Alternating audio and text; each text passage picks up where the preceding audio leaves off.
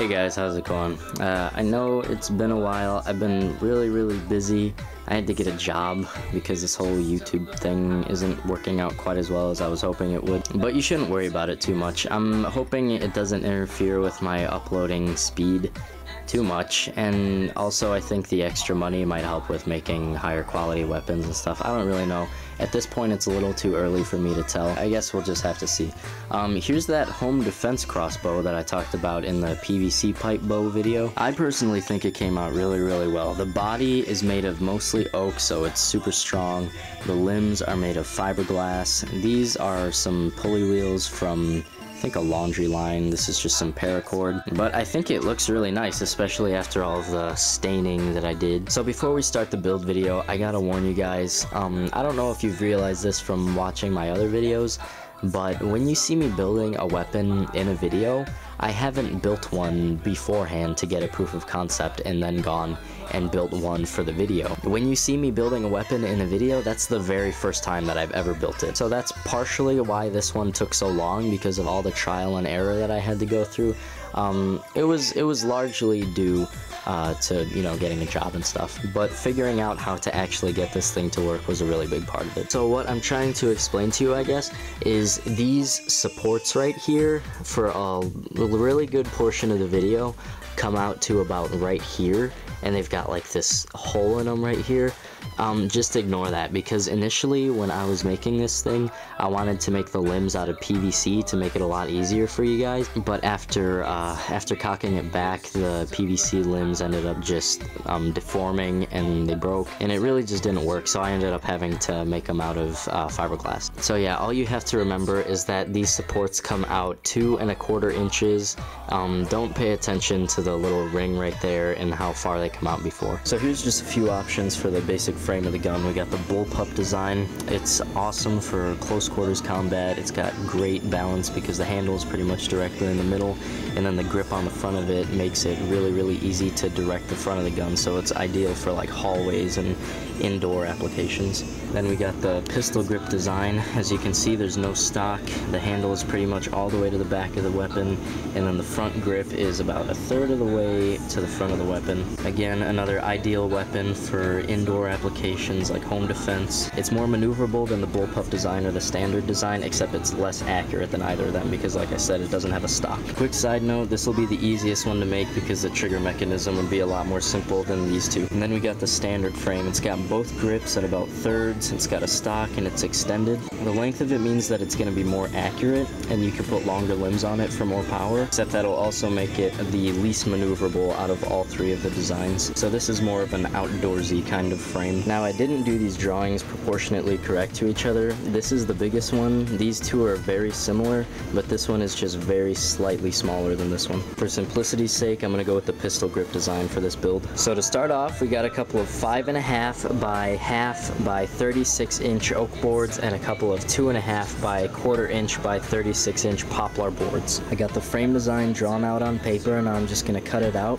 I'll give you measurements for this, but not templates. If you're a fan of my videos at all, you know I promote creators, not copycats. So from the tip to the back here is 20 inches. It's 2 inches wide, and the notch here dips down 1/4 inch. Here's another perk to the pistol grip design that I totally planned for and didn't just discover right now. If I do this the right way, I actually might be able to do the whole frame out of just one of these oak boards instead of having to use both of them. I got both halves of the frame drawn out in Sharpie. Now I'm going to do all the long cuts with my jigsaw, and then I'm going to cut out the notches with my Dremel tool with the cutoff wheel, and probably the angle grinder a little bit too. I got both halves cut out, but since the angle thing on my jigsaw is all messed up, they always come out really different from each other. So what I'm going to do is line them up and clamp them together with some C-clamps, and then I'm going to use a band of sandpaper and sand away at it until they're both pretty much identical. Once you got both pieces pretty identical, then we're going to cut the notch out. The way I'm going to do this is I'm going to take my drill with a 1/4 inch bit and I'm going to drill through there, and once the drill bit's cleared out what I would have to be normally cutting out with my Dremel tool, then I'll just use the Dremel tool to clean up whatever's left. And if that made no sense, this is what I meant. I drilled through it. Now I'm going to take the Dremel tool.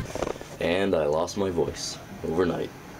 Hopefully you can deal with this sexiness.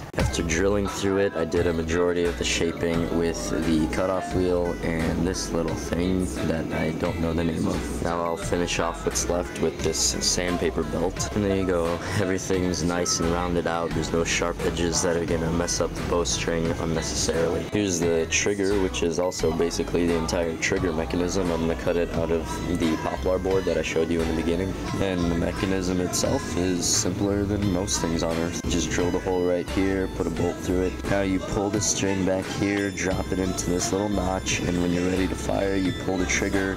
This thing pushes the string out from the notch and it fires. Now this is a cross section. It's not gonna look like this when it's finished. It's gonna have the other half on it like this. The finished mechanism will work like this. Now take that piece of paper that we used as a stencil for the frame and lay it back down on it, and we're going to use it to trace out the full range of motion of the trigger and the trigger mechanism. That means start at the point furthest forward and make your mark at the front of the trigger, and then pull it all the way back as far as you want it to go, and then make your mark at the back of the trigger. Alright, here's what I got. Now I'm going to cut these lines and use these halves as templates to trace out onto the poplar boards to cut out the spacers. And I almost forgot, right before you trace this out, take your pen, make a little mark a 1/4 inch below the top of here and a 1/4 inch below the top of here. And now instead of lining it up like this, now you're gonna line it up like this. And same on the other side too. Now that you got it like this, now you trace it out. You don't have to do that on the back here though, you can just trace it out how it is. Once all the pieces are cut out, slap some glue on them and start putting the whole thing together.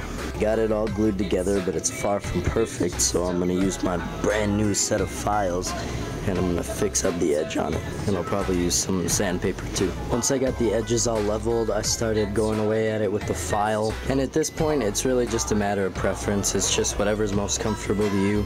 Just shape it to be that shape. Whatever you like, just go with that. There's really no right way or wrong way as long as it's good for you.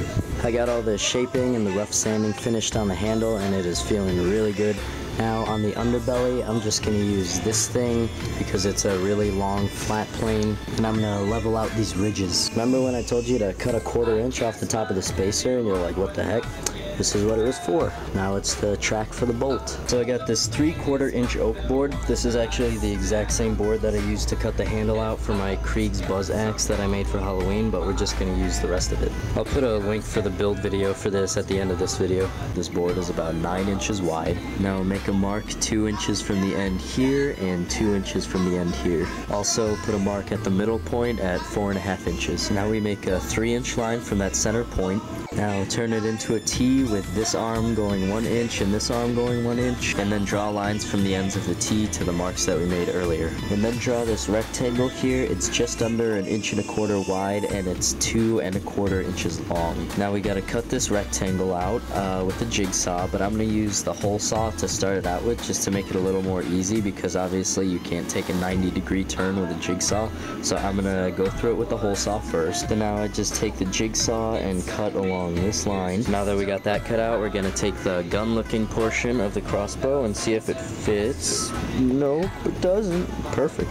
Now take the jigsaw and cut along this line. Now on the gun thing, you are going to make 2 little marks right here and right here, 11 inches from the end of the gun.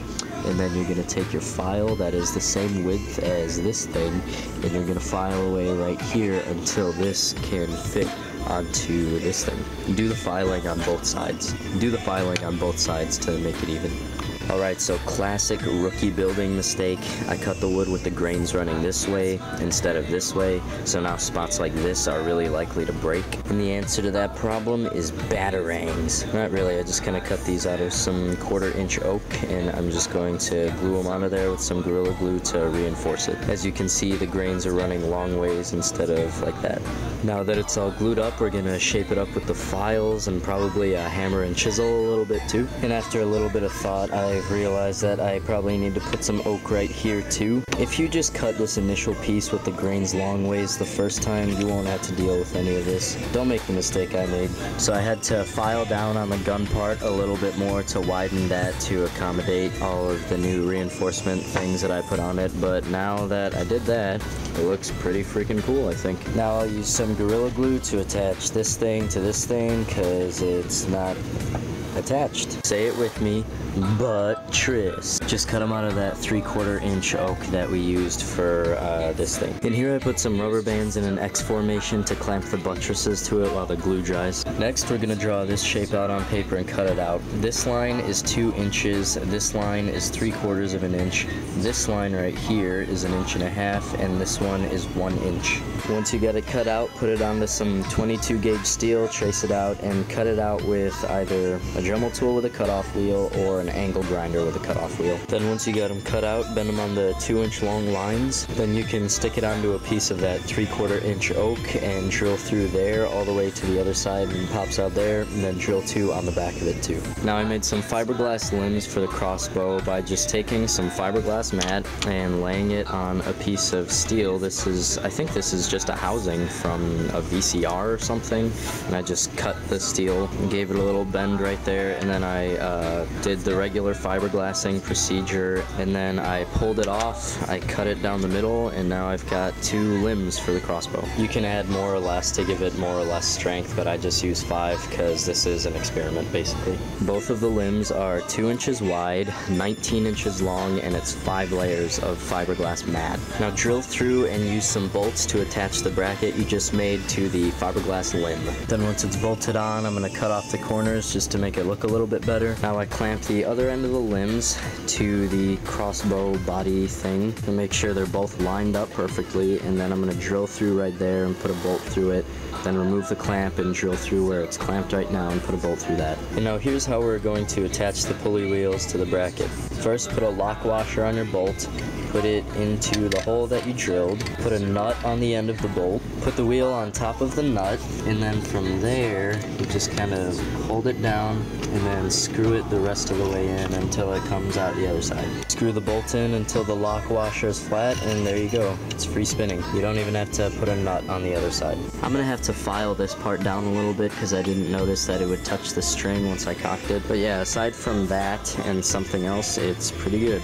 The other thing that's wrong with it, I guess, I've never made limbs out of fiberglass before, so I had no idea how much to use, and I ended up really underestimating how much I needed. So 5 layers of fiberglass is really not that powerful. So while this does look really cool, it's not doing much damage right now. So I'm gonna pop these limbs off, figure out a way to reinforce them, and then I'll get back to you. So here's the original thickness of it with 5 layers of fiberglass mat, and here's the new thickness of it after I've added about 8 more layers to it, and then I sanded it down and rounded it out so now you can touch it, and it also makes it so that it's a manageable weight so you can still draw it back. But this was more the strength that I was going for. So yeah, if you want to make this thing, I would say 10 to 13 layers of fiberglass mat would be good. And I did say this thing was going to be pretty, so right now I'm staining it with some 231 gun stock wood finish, and I'm going to be painting the limbs black and the trigger too, I think. And here's how you string the bow once you put the limbs back on. First you flip it over,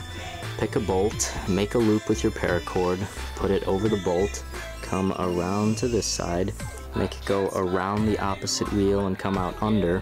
Then you cross over the top of the gun looking part of the crossbow and go under that wheel, come out from over, come across again, and then hook it onto the other bolt. And make sure there's a decent amount of tension when you do it. The string stops are really as simple as they look. It's just 2 more pieces of oak, and I bolted it on with a 3/8 inch bolt and a couple of washers, and obviously a nut on the other end of it. And the spring on the back of it is just some regular 18 gauge steel. It's not spring steel or anything. It doesn't really have to be. I just bolted it on there after I cut it out and then bent it into shape. Here's how it is uncocked. Here's how it is cocked. If you want a little bit more of an in-depth explanation as to why it's a home defense crossbow specifically, or if you want to see it shoot, go ahead and watch the demonstration video by clicking on the link right here. But that's all I got for today. I hope you guys enjoyed it. Even though it was pretty stressful, I did enjoy making it a lot, and I think you guys will too, so give it a shot if you know what I'm saying. Thanks guys, thanks for watching. I'll talk to you later.